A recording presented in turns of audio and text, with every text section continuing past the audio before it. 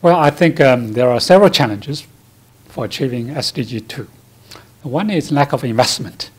So right now, the investment in agriculture research, rural development, in promoting good nutrition, linking agriculture to nutrition and health is completely underinvested.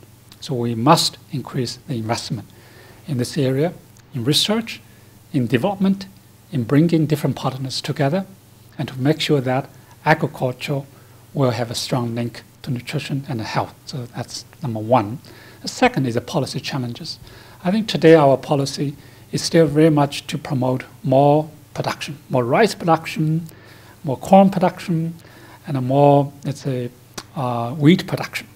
I think the policy must be reshaped to deliver nutrition and health. So for example, reduce some of the support to produce these stable foods and use that money to produce more healthy, nutritious foods such as fruits, vegetables, dairy products, fish, and beyond. I think the third challenge, as I can see, is the accountability system. Right now, at a global level, who is really accountable? That's to ending hunger and malnutrition. That's SDG 2. At the national level, so who is accountable? Is it national leaders or the civil societies?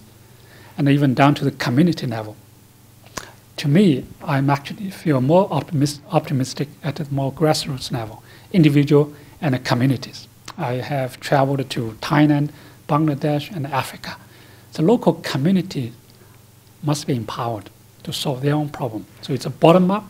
So when they are empowered, they can make their political system accountable to ending hunger and malnutrition. Okay, obviously the solution is indeed to increase the investment. Not only government investment, the private sector investment, international aid, they must increase. I think if they increase, that will be part of the solution.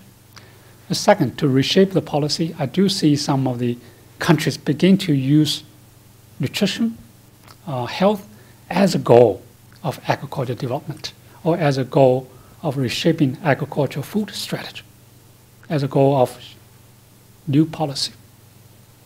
So, and reduce some of the support or subsidies, water subsidies, energy subsidies, that's electricity subsidies, and even output price subsidies for major cereal crops. We call it the big five: rice, wheat, maize, maybe potato, maybe another one could be cassava. So yeah, these crops are very important to, let's say, fill our stomach, to solve our hunger problem. But the nutrition and health definitely needs more than that.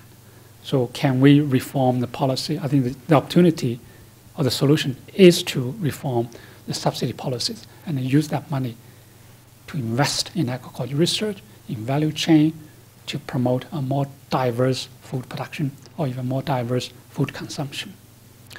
Then obviously, in terms of accountability, as a research organization, we can help to generate the data, connect the data, analyze the data, and to set up some sort of a scorecard or some of the, let's say, accountability mechanisms to track and monitor the progress to make everybody accountable.